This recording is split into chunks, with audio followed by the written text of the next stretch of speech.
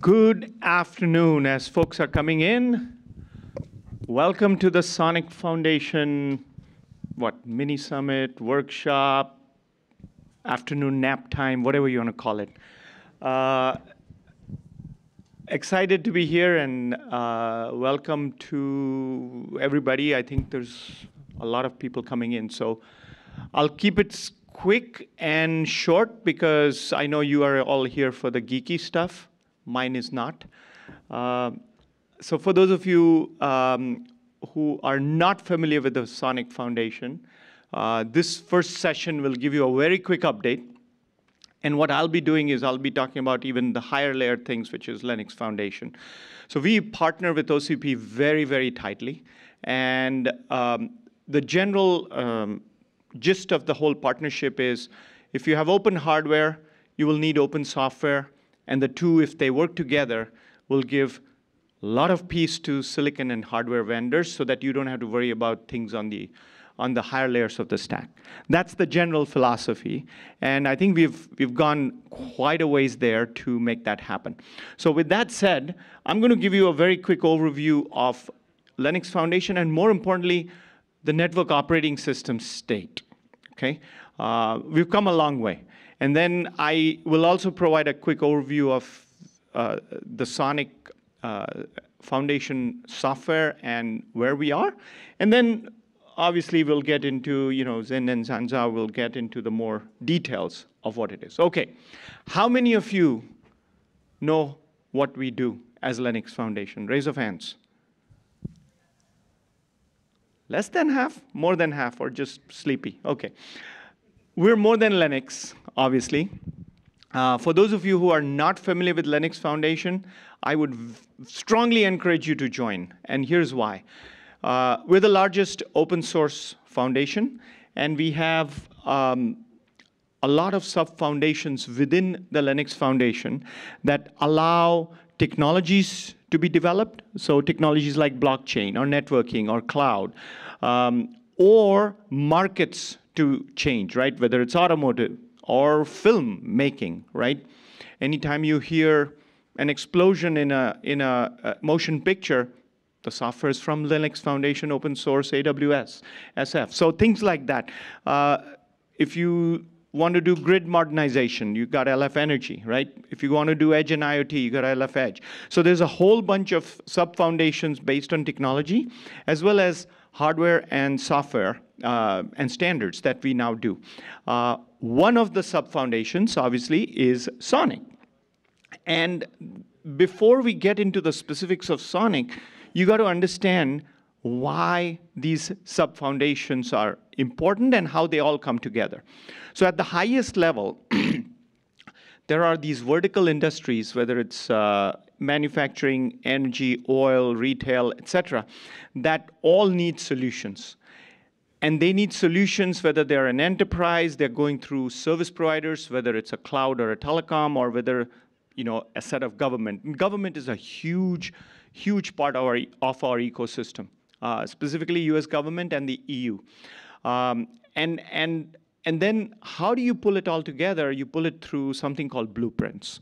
So we have this initiative under Linux Foundation networking called 5G Super Blueprints. As an example, it'll pull in multiple set of projects, open source projects, and their software, and they will test it in an open community.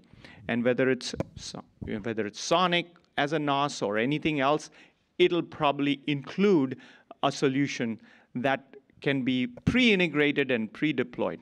Now, the fastest path to deployment is open source. We have seen almost a year shaved off proprietary hardware. So I'm not going to convince you on why open source is important, but I do want to show how things come together. And this is a very important diagram, and it keeps on building over the years. I'm just going to take a couple of minutes to explain it. We have three fundamental sub-foundations. I'll start from the left, LF connectivity. This is everything that is including non-terrestrial access, 60 gigahertz access, rural, dense environments, right? So a lot of these projects actually connect and these are open source projects, they make up part of LF connectivity. They come into something called edge. An edge essentially could be an IoT edge, and again, from a market perspective, but from a terminology perspective, there's only two types of edges, a user edge and a service provider edge. And user edge is controlled by a user, edge, service provider edge is shared. Those are the two terminologies for edge. And there's a whole bunch of projects on that under the LF Edge umbrella. And then if you go into the core and cloud, you go up the stack. This is the largest open source deployment that exists globally, okay? If you take the public clouds and go up the stack, this is where the NOSes come in, right? You have SONiC, which you'll know a lot more about today in terms of the features and where it goes. It's the largest network operating system. And then you go up the stack through Kubernetes, through the control plane, through the data plane. And again, you have two choices of data plane. You can go DPDK, FDIO, VPP type, open source. You can go eBPF, which is more on the kernel side of things, user plane.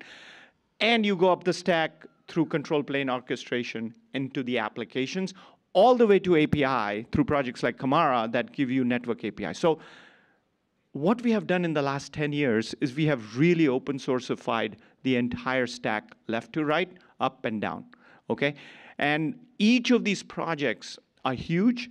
They have a community of hundreds of developers, and you can take advantage of this over your product or service and then build on it, right? So with that said, let me talk to you about specifically SONiC.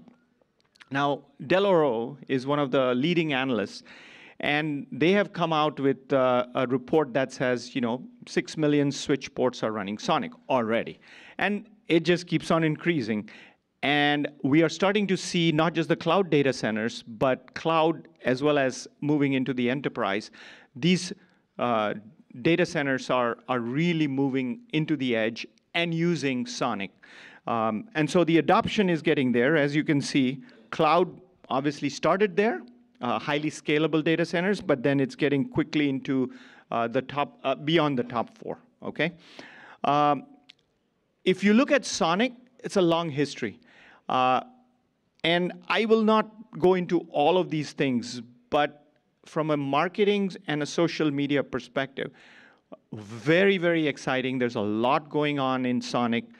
If you have not participated in it, join the foundation. Very easy. Go to the website, click join, and you're good. Over 2,000 engineers like yourself, right? Now, I know some of you might be hardware geeks, but hardware without software is no good. So I just want to make sure that people understand how these things are laid out, okay?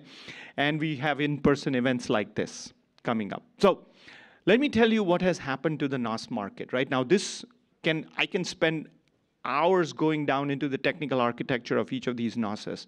But 5 years ago, we had a very specific NOS for each market, okay?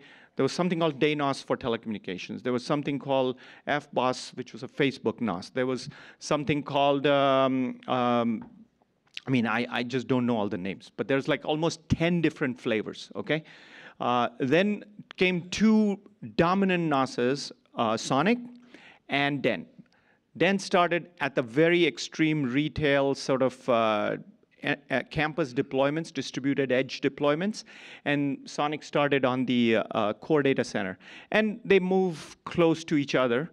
And we have normalized and standardized on the OCP spec of SI, right? So the entire NOS ecosystem, and this is huge because to the hardware vendors and the silicon vendors, you're not going to have to program to anything else, okay? This is the most important thing, and fortunately, almost all the silicon vendors are in the room or in the ecosystem that are really excited about this. So the only fragmentation that remains is a few new startups that are trying to differentiate based on higher layers of stack, not the low level, but higher layers of stack, and that is fine because this is a very, very dynamic ecosystem. So that's number one. The number two is, will there ever be one NOS that solves world hunger? The answer is no. Primarily because market, use cases, placement in the network, size, cost, scale, all of these things determine what you use. You can't fit in SONiC on an embedded device, for example. You're not going to work. You need an RTOS, or you need something less than 256 meg. At the same time, you can't use OSs like Photon on the core data center. It's just not possible. So you understand that. And so our job in the Linux Foundation is to make sure that as soon as we see synergies, as soon as we see commonalities, we take advantage of that, and we set it up in such a way that developers and the entire ecosystem benefits from. So key message here is there are, each NOSes will have a use case, whether it's data center, enterprise, or distributed, and we will have a common way of doing abstraction for the hardware so that we can utilize and build software on top that does not have to be redone for every implementation of the system. Okay, that's kind of where we are going. And obviously, with some major events like the OCP, fantastic event, our partners, we also have one of our own events coming up next year, right here in the San Jose Convention Center, which is the One Summit. If you guys, how many of you know ONS, Open Networking Summit, like 10 years? See there, 10 years ago, we started off in Stanford, right in Silicon Valley. We went around the world. It became a global event. Edge got added. Well, guess what? We're back in Silicon Valley next year, okay? So, register, participate, sponsor. The CFPs are open, so if you have talks that you need to submit, go for it. We will have a lot of representation from SONiC and our entire ecosystem. So with that, I am going to end and hand it over to you. Okay, yeah, you have it.